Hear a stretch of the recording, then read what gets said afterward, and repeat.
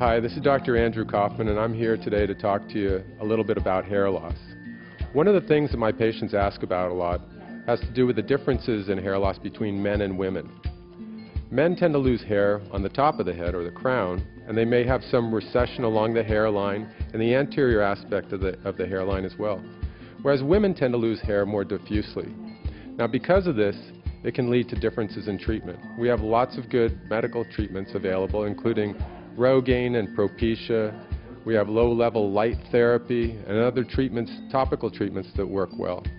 But one of the things that we do is hair restoration surgery. Now, with hair restoration surgery, what we're doing is we're taking hair from the back of the head. This is hair that isn't going to fall out, and we put it in the frontal area where we want to frame the face and where we want to fill in those areas of loss.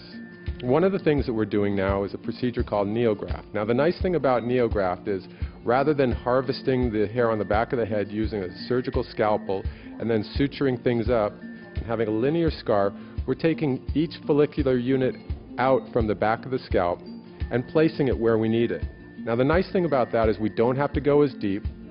We don't have to put in sutures or staples. It's a quicker recovery process, and people are actually back at work within a day or two. Thank you for watching. For more information, go to my profile and look at hair restoration surgery or neograft.